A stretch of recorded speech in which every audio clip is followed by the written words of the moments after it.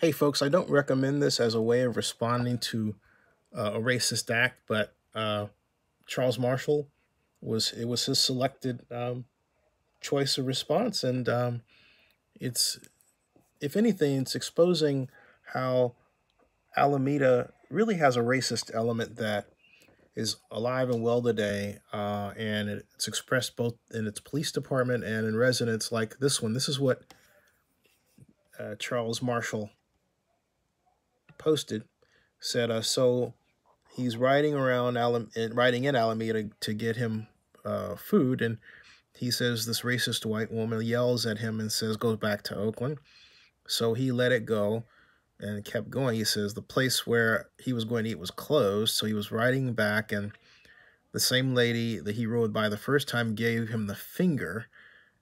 And after that, he's like, "Blank this, I don't give a blank." And he says he's not taking that from anybody and stop letting these people feel comfortable doing this kind of stuff, which really ought to be against the law. And this kind of low-level hate crime ought to be a hate crime nonetheless. Anyway, this is what he posted, okay? I got you on recording now. You told me to go back to Oakland, right? Let me tell your dusty, dirty, dingy, mannequin-built ass something. You don't tell me where the fuck to go. When you leave your house, you old, stanky-ass lady, you are in the world.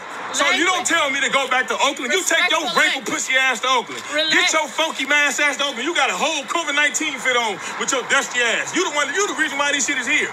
You got hella senior citizen spit on your motherfucking sweater telling somebody to go to Oakland. Huh? Talking for a minute. Huh? Can you control your mouth for You need to control your ass because it stink. You need to go get in the wheelchair. Get your old funky ass about here telling somebody to go back to Oakland. I'm 80 years old. You're an okay, you act like you're 80-something years old. Your age don't matter. It seems like you're racist because you see me riding by and you tell a black person to go back to Oakland. So it's black people in Oakland, right? Ain't no black people in Alameda? There's more white people who live in Oakland. Okay, well get your dusty, wrinkled bag, trash face having ass up out of here then. Don't tell no black person to go back to Oakland. You can't tell me where to go, all right? I'm fucking grown.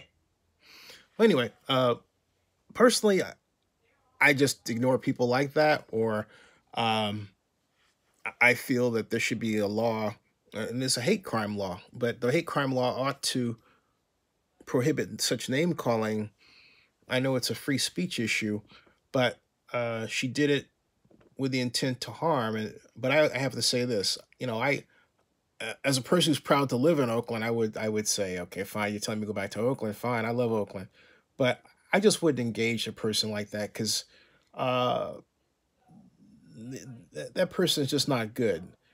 But it has to be shown there's a lot of evil in the world, and this guy is just walking around minding his own business, and this lady flips him off just because he's black. That is racist, okay?